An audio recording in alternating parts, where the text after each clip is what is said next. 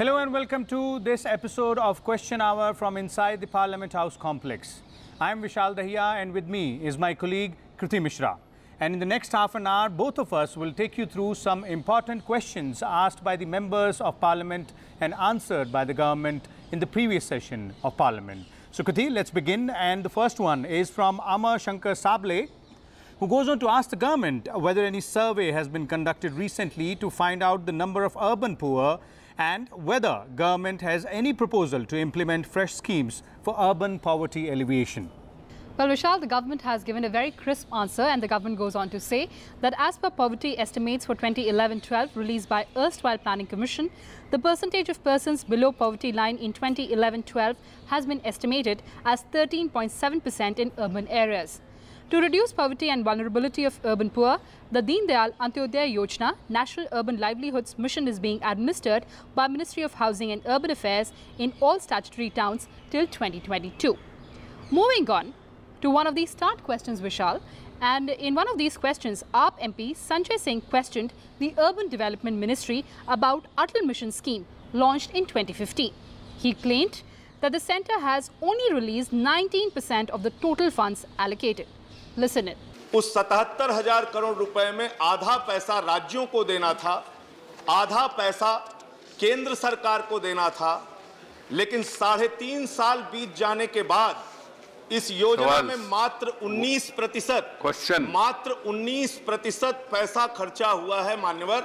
तो मैं ये मंत्री महोदय से जानना चाहता हूं आपके माध्यम से कि 5 वर्ष की योजना में अगर आपने 19% मात्र पैसा खर्च किया है तो इस योजना को 1.5 वर्षों में आप कैसे पूरा करेंगे? Well, replying to this question in the Parliament, the Minister Hardeep Singh Puri, who holds urban affairs portfolio, said that the government has released 90% and not 19% of the allocated funds. Let's take a look at his detailed answer now. Sir, the percentage of money released is 90%, not 19%. Let me explain this. Sir, this scheme involves a central outlay of 50,000 crores for 5 years. And under this, a total, as the Honourable Member says, of something like 77,640 crores is what has been approved as part of SAAPs. These are State Annual Action Plans. The release of money is in 3 installments in the segments of 20%, 40% and 40%. The first 20% is released on the receipt of the SAAP. The next installment is released after the state has certified that it has utilized 75% of the amount due to be expended and the state's share. So what we have done is to have released money to all the states under the first SAAP except 3 states because they could not meet their milestone. SP member Ram Gopal Yadav asked whether IRMA or Institute of Rural Management Anand has submitted any reports of findings on various issues relating to Atal Mission. Review और monitoring agency है, इसने कोई review किया है, कोई report आपको दी है कि पैसा कितना कहाँ खर्च हुआ है या मौके पे ये कभी गई कहीं? Well, this one is also answered by the Union Minister Hardeep Puri, who said that while IRMA presents its reports from time to time, an Apex committee headed by Union Ministry Secretary who reviews progress of the scheme every 3 months. Sir, the answer to that question is a categorical yes. But in addition to that, we also have an Apex committee headed by the Secretary in the Housing and Urban Affairs Ministry, which meets regularly once in 3 months and reviews all the progress on this. Let's now move on to the Ministry of External Affairs. And this time around, Ambika Soni asked the government whether there's been any progress made in getting India's membership in Nuclear Suppliers Group, that is NSG, especially in the plenary meeting held recently at Latvia. MO's External Affairs VK Singh has given this very important answer, and he says that India's application for membership of the Nuclear Suppliers Group remains under consideration of the group. USA and France continue to strongly support India's membership. The government is engaged with all NSG members, including China, at the appropriate levels for a decision on India's application for membership of the group. In this regard, the most recent talks were held in Beijing on April 10, 2018. Moving on to the next question, and D. Kupendra Reddy has asked whether it is a fact that thousands of persons of Indian origin and NRIs in foreign countries are waiting a long period to obtain their citizenship in those countries, especially in the USA. This grant of citizenship to foreign nationals is a sovereign function of the host country, and owing to strict privacy laws in most of the countries, the number of such pending requests cannot be ascertained. Given the fact that grant of citizenship to foreign nationals is a prerogative of the host government, there is a limited scope to extend support to the PIOs and NRIs in this regard. However, Indian missions and posts abroad extend all necessary consular services and support to the PIOs and NRIs when approached with proper documentation. These services include, among others, cancellation of Indian passport, issuance of surrender certificate, and necessary attestation of documents that originated in India. One of the members, VISHAL Satyanath, asked about the security measures taken by the government regarding passport application through mobile phone app.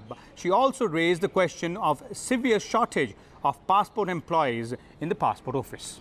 What are the security measures being taken by the government while engaging passport applications through mobile app? While answering this question on the floor of the House, External Affairs Minister Sushma Swaraj confirmed that there has been no compromise on security aspects with passport applications through the new mobile app, and any attempt to get fake passports will be rejected. Swaraj said that passport services have improved regardless of shortage of staff. Take a listen. पहला security measure तो हमने इसमें ये लिया है कि जब आप मोबाइल ऐप से आवेदन करेंगे पासपोर्ट का, तो हमारा जो डेटा और रिसीविंग सेंटर है DRC, उसमें वो आ जाएगा, लेकिन मोबाइल से डिलीट हो जाएगा, तो आपके मोबाइल में वो रहेगा नहीं। ये सबसे बड़ा हमारा फीचर है। दूसरा, अगर कोई फेक पासपोर्ट बनाता है, जो कि लोग साइबर कैफ़े में यूज़र फ्रेंडली होने के कारण से बना लेते थे, वो हमारे DRC में आएगा ही नहीं। तो जो बात आपने कही है कि बड़े बड़े देश करते हैं कंसर्न, हम वो कोई छोटा देश नहीं है, और हमने भी सबसे पहले जिस ऐप को जब लागू किया तो ये दो बड़े सिक्योरिटी मेजर्स हमने रखे कि मोबाइल ऐप DRC से मिलते ही मोबाइल से वो डिलीट हो जाएगा, और अगर कोई फेक बनाता है तो DRC में आएगा ही नहीं, उससे जुड़ेगा ही नहीं। Asking another unstarred question, Sambhaji Chhatrapati asked whether the government has taken any fresh initiative to strengthen the cultural relationship with the countries of Indian Ocean, especially with those having age-old cultural and trade relations with India, as known from archaeological and historical data, apart from cultural exchange programs. Well, once again, Kriti, there is a detailed answer on this from the ministry, and here the MOS VK Singh goes on to answer this by saying that India and the countries of Indian Ocean region share age-old historical, religious, trade and cultural links. Some of the major initiatives taken by the ministry are organizing the World Hindi Conference in Mauritius from 18th to 20th of August 2018, taking the sacred relics from Sarnath for public exposition in Sri Lanka, a special 3-day visit of 80 armed forces personnel along with their families from Sri Lanka to Bodh Gaya in India, visit of a delegation of the Mahabodhi Society of India to Sri Lanka, celebration of India and Sri Lanka at the rate 70, a joint celebration of 70 years of independence of the two countries, and joint celebration of the first Settlers Day, Seychelles India Day and Creole Day in Seychelles. The next one, Kriti, is a starred question from Swapan Das Gupta, who raised the issue of attack on minorities, including Hindu minorities in Bangladesh. He said the problem has created demographic strains in border states like Assam. He asked realistic steps taken by the government to ensure safety of the minorities. The systematic attacks on Hindus, which has resulted right from 47, when there were 30% plus Hindus in what was then East Pakistan, to a situation where we have 9%. And where have they come to? They have naturally sought refuge in India. And this is a problem which is there, and this has created unacceptable demographic strains, for example, in the state of Assam, which cannot bear it any longer. While responding to supplementaries in the Rajya Sabha, External Affairs Minister Sushma Swaraj informed that as per statistics of the Bangladesh Bureau in 2011, there were around 8.4% Hindus in the country, which has risen to 10.7% in 2017. पहले तो जो माननीय सांसद महोदय ने demographic change की बात की है, मैं बता दूं कि बांग्लादेश की अपने ब्यूरो का एक स्टैटिस्टिक्स आया है 2017 में, जिसमें उन्होंने कहा था कि 2011 में 8.4% हिंदूज थे, जो आज बढ़कर 10.7% हो गए। तो ये एक परसेप्शन बन गया है कि पलायन हो रहा है, हिंदू की संख्या घट रही है। ये उनका अपना आंकड़ा है, सरकारी आंकड़ा, जिसको मैं आपके सामने रख रही हूँ। यहाँ तक बांग्लादेश में सवाल है माइनॉरिटीज़ के ट्रीटमेंट का, ये ठीक है कि काफ़ी से ज़्यादा घटनाएं होती हैं, अटैक्स की घटनाएं भी होती हैं, हत्या की घटनाएं भी होती हैं, लेकिन ये भी हम देखें कि बांग्लादेश सरकार जो कहती है कि हम उन पर कार्रवाई करेंगे, वो कार्रवाई उन्होंने की है। केवल मामले बायलैटरली उठाकर चुप कर जाते हैं, ऐसा नहीं है। हम मामले जब बायलैटरली उठाते हैं तो लॉजिकल कंक्लूजन तक वो जाएं, ये भी देखते हैं। Swaraj also informed the House that the issue of poor condition and mistreatment of minority communities in Pakistan has been highlighted by India at the United Nations Human Rights Council. She urged the members of the upper house to pass the Citizenship Amendment Bill to resolve the problems of minorities in the neighbouring countries. The bill amends the Citizenship Act 1955 to make illegal migrants who are Hindus, Sikhs, Buddhists, Jains, Parsis and Christians from Afghanistan, Bangladesh and Pakistan eligible for citizenship. Here's the answer. हमने citizenship act introduce ही नहीं किया, लोकसभा से पारित भी करवाया। अच्छा हुआ आपने मुझे ये मौका दे दिया। इस अवसर का लाभ उठाते हुए मैं आपसे अनुरोध करना चाहूँगी सभापति जी कि वो राज्यसभा में लंबित है। ये सारे के सारे मामलों का समाधान हो जाएगा अगर उनको नागरिकता मिल जाएगी। हमने 2 साल का हम पहले लॉन्ग टर्म वीज़ा देते हैं, फिर 5 साल का। हमारा सिटीजनशिप एक्ट कहता है 7 साल के बाद वो अगर यहाँ रहें तो नागरिकता ले सकते हैं। वो सारे प्रावधान करते हुए सिटीजनशिप एक्ट सरकार लेकर आई है, लोकसभा से पारित करा करके राज्यसभा में लंबित है। Asking another important unstarred questions, Rita Brata Banerjee said whether it is a fact that all of India's neighbours have agreed in joining the One Belt, One Road initiative of China. Well, this one again is answered by the MOS of External Affairs, VK Singh, who said the government has seen reports about China claiming to pursue projects under its so-called One Belt, One Road or Belt and Road initiative with some countries in our region. Government has publicly articulated its firm belief that connectivity initiatives must be based on universally recognized international norms, good governance, rule of law, openness, transparency and equality, and must be pursued in a manner that respects sovereignty and territorial integrity. The next one, Kriti, is from the Ministry of Human Resource Development, and this time around Kupendra Reddy asked the HRD Minister about the steps taken by the government to ban coaching and tuition centres which are also involved in leakage of examination papers. Whether the government has taken any steps to crack down on the coaching tuition centers, and they are also involved in such malpractices. Well, HRD Minister Prakash Javadekar assured the upper house that steps are being taken to ensure that the guilty of CBSE paper leak are punished while exams are made foolproof.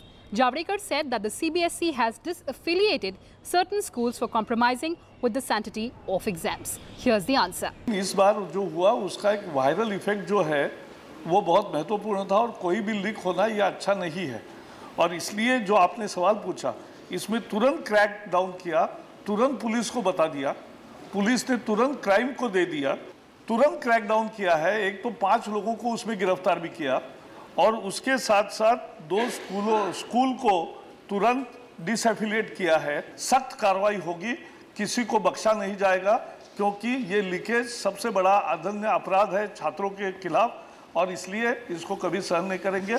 Asking another question, Ranjit Biswal asked whether Government or University Grants Commission has decided to grant autonomy to universities and colleges. Well, the government responded to this by saying that the University Grants Commission, that is UGC, has informed that it has decided to grant autonomy to 76 educational institutions, including 62 universities. That includes 5 central universities, 21 state universities and 34 deemed to be universities, along with 2 private universities and 14 colleges across the country. Now, these universities and institutions have been selected on the basis of National Assessment and Accreditation Council NAAC ratings. Now, the institutions having a NAAC score of 3.5 and above have been placed in Category 1.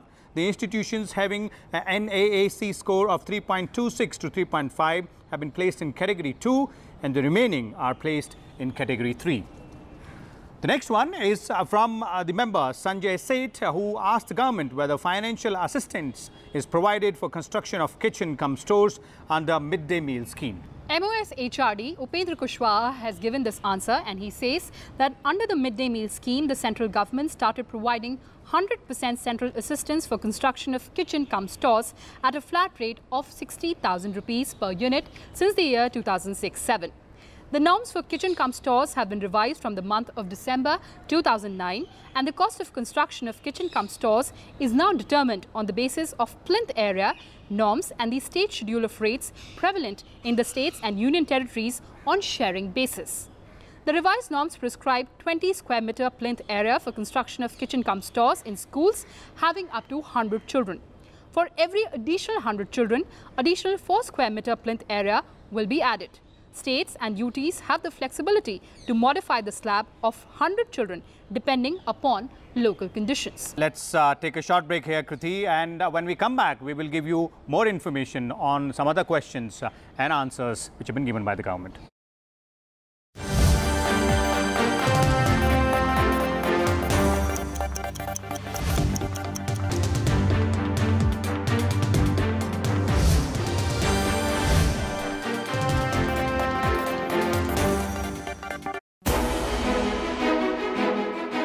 In this episode, we'll talk about a relationship which is very special for all of us. Well, we're talking about the relationship between students and teachers. I feel it's a mission because it is not transactional, because it's not business, it's relational. The job of a teacher these days has become very challenging and very demanding. I think dialogue is the best way with which I am able to discipline my students. Is it still worth it being a teacher? Can we share all our problems with our teachers? Can we be honest with them? Are you happy with your profession? Can we really challenge a teacher? Nowadays, there are very few people I meet who actually want to become a teacher. Teacher-student bond continues even after the student has passed. Teacher की importance आपको तब पता चलती है जब school से आप बाहर निकल जाते हैं. When my students come and tell me that they still remember what I said in the classroom, you know, that's something that makes my life so meaningful. Thank you, teachers. Watch The Pulse Teachers Day Special on Sunday at 8 p.m. only on Rajya Sabha TV.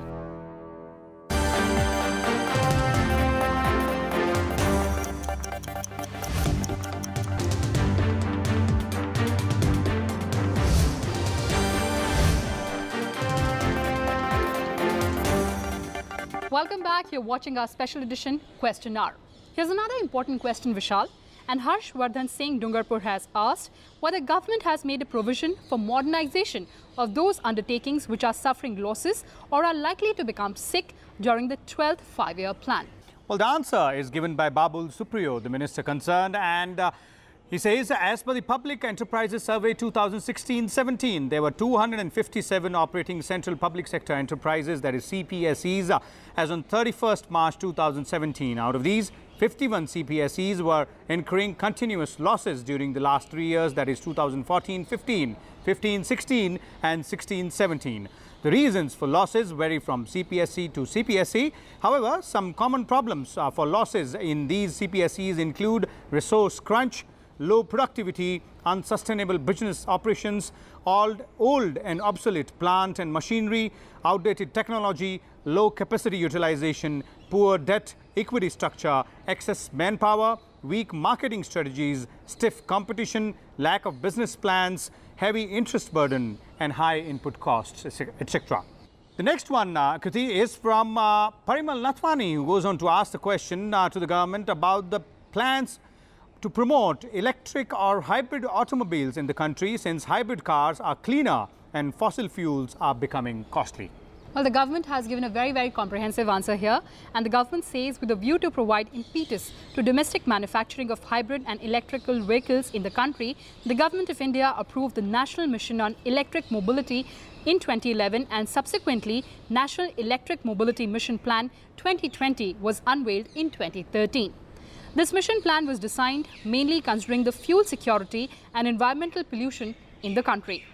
in order to promote manufacturing of hybrid and electric vehicles and ensuring sustainable growth of the same. And as a follow-up of the mission, Department of Heavy Industry formulated a scheme, namely FAME India. It is for a period of 2 years starting from 1st of April 2015. The scheme has 4 focus areas, namely demand creation, pilot project technology, development and charging infrastructure. The phase 1 of FAME scheme has, however, been extended till 30th of September 2018. Moving on to the Ministry of Women and Child Development now. And this one is the oral question which has been asked by a member, Chaya Verma, and she asked about rise in crime against women and the steps taken by the government to check them. क्या कारण है कठोर कानून होते हुए महिला अपराध वृद्धि की सारी सीमाएं पार करता जा रहा है? क्या कानून को लागू करने में सरकार कोताही बरत रही है? क्या महिला अपराध से जुड़े मामलों को निश्चित समय सीमा के तहत निपटाने की कोई व्यवस्था है? Well, this one, Kriti, has been responded to by the MOS from the Women and Child Development Ministry, who said the government is committed for safety and protection of women and apprised the House about the measures taken by both centre and states. Let's listen. हमने अभी आदरणीय प्रधानमंत्री जी के द्वारा आपराधिक कानून संशोधन अध्यादेश 2018 में लेकर आए और जिसमें 12 वर्ष से कम उम्र की बच्चियों के साथ में ज्यादती होने पर जो सज़ा की अवधि थी उस सज़ा की अवधि को भी बढ़ाया गया और इसमें सज़ा की अवधि बढ़ाने के साथ साथ आजीवन कारावास और मृत्युदंड का प्रावधान इसमें किया जा रहा है। बलात्कार के जो मामलों में जांच का जो काम उसमें लंबे समय तक पेंडिंग रहता था उसमें भी समयावधि सीमित की जा रही है, उसमें 2 माह की समयावधि निर्धारित की जा रही है। और अभी 17 तारीख को हमने महिला एवं बाल विकास मंत्रालय के जो हमारे देश भर के जो मंत्री हैं राज्यों के मंत्रियों के साथ में हमने एक बैठक ली।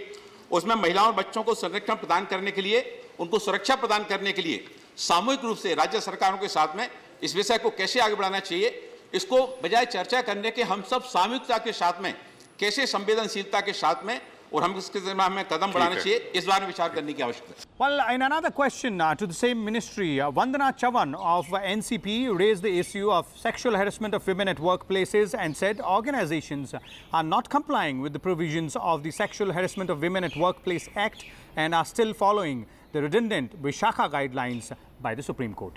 So it is an observation that the government, semi-government and private organizations are not complying with the provisions of this act. And if at all, they are still following the Vishakha guidelines laid down by the Supreme Court, which are now redundant.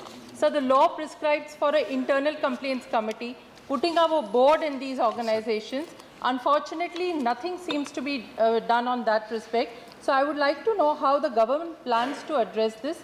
MOS Women and Child Development Virendra Kumar said women can complain about any harassment through various Mahila Shakti Kendra. Here's the answer. महिला शक्ति केंद्रों के माध्यम से और इस तरह की घटनाओं से जो प्रभावित हमारी महिलाएं हैं वो इन महिला शक्ति केंद्रों के माध्यम से अपनी रिपोर्ट जो है ना आसानी से वहाँ संपर्क करके पहुँचा सकती हैं। दूसरी बात, उज्ज्वला योजना में और यौन व्यावसायिक स्थल पर इस तरह जो काम करने वाली हमारी जो बहनें हैं उनके लिए सुरक्षा प्रदान करने के लिए और अभी जैसा मैंने पूर्व में बताया 17 तारीख को मंत्रालय ने देश के सभी राज्यों के महिला बाल विकास जो हमारे मंत्री हैं मंत्रियों के साथ में इस संबंध में एक व्यापक नीति बनाते हुए और महिलाओं को सुरक्षा प्रदान करने के लिए सामूहिक रूप से उस पर पहल करने की शुरुआत की है। Another important question was asked by members Jharna Das Baidia and Sanjay Seth, and they asked about the present policy formulated for the rehabilitation of women under trials and convicts in the country. Well, the MOS concerned here, Virendra Kumar, answered the question saying that the Ministry of Home Affairs has issued advisories to the state and union territories for wide-range guidance, including guidance on aftercare and rehabilitation of women prisoners. It provides that the process of aftercare and rehabilitation of offenders is an integral part of institutional care, and the administrative machinery carrying out the programs should be integrated with the Department of Prisons. There is also a dedicated chapter on aftercare and rehabilitation in Model Prison Manual 2016, which has been shared by Ministry of Home Affairs with all states and UTs, and they were advised to adopt the best practices and guidance available in the manual. Well, let's now move on to the Ministry of Planning, and the question is from Shri Prabhat Jha, who asked the government whether Niti Aayog is making efforts of strengthening cooperative and competitive federalism at central, state and district level through aspirational district program, real-time monitoring and dynamic syllabus improvement. Here's a very elaborate answer, Vishal, and the government says that Niti Aayog is committed to strengthening cooperative and competitive federalism, as the Aayog is of the view that development of India can be accelerated if central and state governments work as Team India, as it leads to synergistic partnership between them. The aspirational district program was launched on January 5th, 2018, with the objective of rapidly transforming 117 districts in India, which have registered relatively low progress in social and economic indicators or suffer from different vulnerabilities. The next question was asked by A.K. Selvaraj, and he asks whether the government proposes to set up a high-level committee to oversee the country's progress towards UN Sustainable Development Goals aimed at ending poverty, fighting inequalities and tackling climate change. Well, this one has been answered by the minister concerned, Rao Inderjeet Singh, who goes on to say that there is no specific proposal to set up a high-level committee to oversee the country's progress towards UN Sustainable Development Goals aimed at ending poverty, fighting inequalities and tackling climate change. However, Niti Aayog has constituted a task force consisting of representatives from Niti Aayog, central ministries, state governments and think tanks to follow up on the implementation of sustainable development goals in the country. A dashboard is being developed with support from the United Nations Development Programme in India to monitor the progress on sustainable development goals in the country. Well, the next one is from Sanjay Raut, who goes on to ask the government whether it is considering to eliminate food and energy subsidies by providing a universal basic income, particularly to every needy people in the country. Well, Minister of Planning Rao Inderjeet Singh has given this answer, and he says that there is no proposal under consideration of the government to eliminate food and energy subsidies by providing a universal basic income. Earlier, the Economic Survey 2016-17 had a separate dedicated chapter on UBI, highlighting its potential benefits, fiscal costs and challenges in implementation. The survey itself had recognized that UBI is an idea whose time has come, perhaps not for immediate implementation, but at least for serious public deliberation. So these were the important questions and the answers given by the government in the Rajya Sabha, Vishal. Well, yes, indeed. And this is it as far as this particular episode is concerned. Next week, we'll bring you more important questions and the answers. Stay tuned to Rajya Sabha Television, and thanks for watching.